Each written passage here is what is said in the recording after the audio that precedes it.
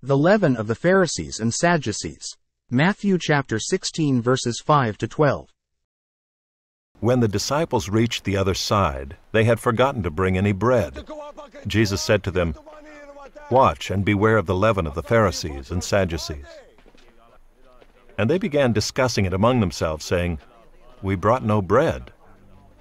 But Jesus, aware of this, said, "O you of little faith, why are you discussing among yourselves the fact that you have no bread?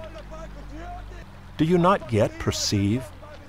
Do you not remember the 5 loaves for the 5,000, and how many baskets you gathered?